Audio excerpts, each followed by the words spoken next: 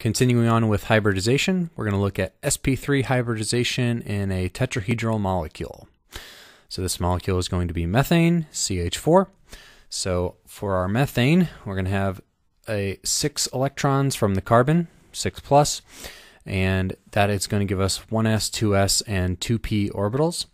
And we have 4 hydrogens. Each of them gives us 1 electron and 1s orbital each. So that's for a total of 10 electrons in the molecule. We can see in our diagram here how those are arranged relative to the axes which we have defined, with the pz, py, and px orbitals, and each hydrogen is at its appropriate location in the tetrahedron. So it's kind of hard to see from this type of perspective. You need some type of depth perspective to see where all these hydrogens really are. So that's why I've drawn this cube over here. If you ever need to draw a tetrahedron, it's helpful to see where things are on a cube. So what you can do is you draw a cube, and then you put one of the hydrogens on one of the corners, and then the other 3 are connected down the face diagonals of the cube. So on any side of the cube, any particular square you choose, there are going to be 2 hydrogens connected by a diagonal. And then our carbon is located on a body diagonal in the middle of the cube. So all 4 hydrogens are equidistant and are equidistant from the center, which is the carbon, and they're equidistant from each other as well, forming a perfect tetrahedron. Okay, so what are we going to use for these orbitals? Well, in this case, unlike our previous 2 examples, the overlap integral of the hydrogen 1s orbital with any given 2p orbital of the carbon, 2p where I is x, y, or z, is not equal to 0. So each hydrogen has some non-zero amount of overlap with all 3 of these p orbitals that we've shown here. So it's really just the 1s of the carbon, which is an occupied core orbital, which is going to have 2 electrons in the core there, which is not going to interact in bonding, and the other 8 electrons are going to form 4 bonding orbitals. So we're going to have the 2s, 2px, 2py, 2pz, and the 4 1s orbitals are all going to be interacting in order to form our bonding.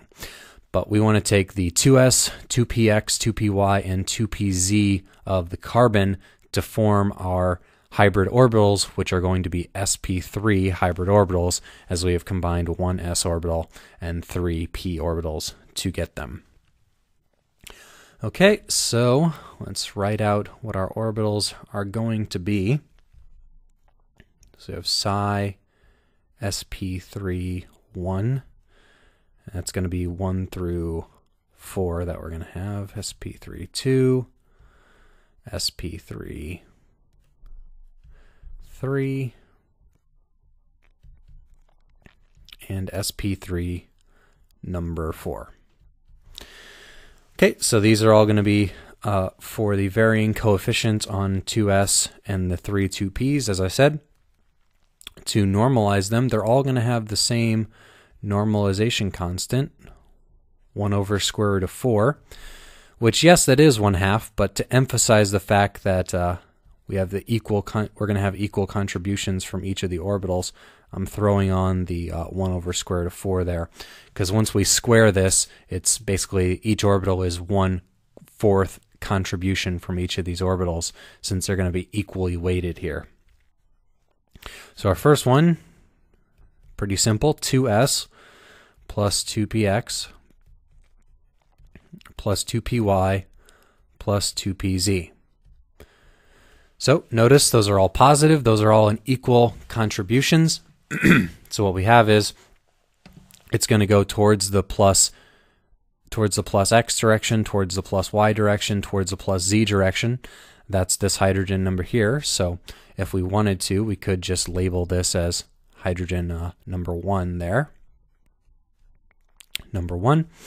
Okay, and our next one, 2s minus 2px minus 2py plus 2pz. Again, it's an equal weight of the square root of 1/4 on all of them. So it's a 1/4 character of each of these orbitals.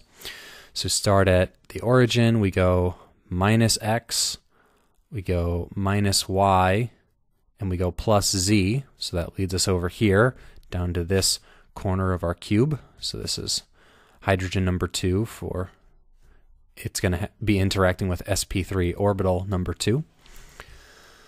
Okay, and then for number 3, we have 2s plus 2px minus 2py minus 2pz.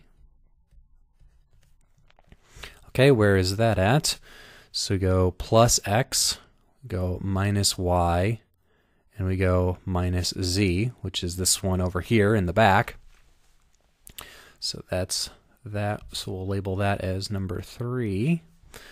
And our final orbital is going to be the only possible combination, which is both normalized and orthogonal to all these 3, which is 2s minus 2px plus 2py minus 2pz. Okay, and let's check if this is the correct one over here. Okay, so we're going to go on minus x, we're going to go plus y, and minus z, and that leads us in the correct direction there. So that gives us hydrogen number 4, which will interact with sp3 orbital number 4. So those 4 orbitals are going to point towards the 4 corners of the tetrahedron. That's really hard to draw in a 2D space without making it a big mess of itself. So I'll leave that up to the imagination beyond what the drawing that I have here. And the important point to note, though, is that those 4 orbitals do, through their linear combinations, point towards the 4 corners of the tetrahedron perfectly. So all corners of the tetrahedra are 109.5 degrees away from each other if we form the angle from its vector from the carbon to the hydrogen and then to the next hydrogen. So all 6 of these combinations of 2 of them are 109 degrees apart. Okay, and just like before, we'll have situations where once it interacts with the 1s orbital of the hydrogen, which it is pointing towards with that sp3, you can have positive and negative linear combinations of those 2. So if you have positive leading to net overlap, net buildup of density between the atoms, then you get a bonding orbital. And the negative linear combination where you get a depletion of density between these 2 and you build up a node between the hydrogen and the carbon, is going to be anti-bonding. Okay, and as was the case for sp and for sp2, if you compute the overlap integral between all of these, any of these pairs of combinations here, if you do psi sp3 I, where I is 1 through 4, and psi sp3 j, that integral again of the overlap is delta ij. So they are both normalized and orthogonal. They are orthonormal, being the Kronecker delta here.